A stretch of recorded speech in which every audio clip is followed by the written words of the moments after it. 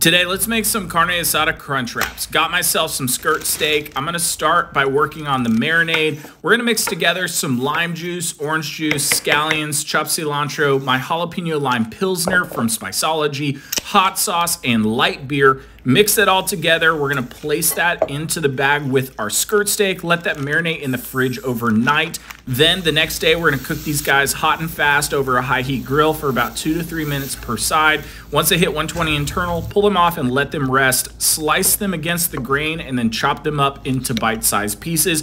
We're gonna start making our crunch wrap with the tortillas, some chopped steak, queso, a tostada, some sour cream, lettuce, tomato, shredded cheese, another tortilla folded up to make that crunch wrap shape, and then we're gonna cook it on our plancha until it's golden brown. Slice into this guy, so freaking delicious. You can find this whole recipe at overthefirecooking.com or link below. Cheers!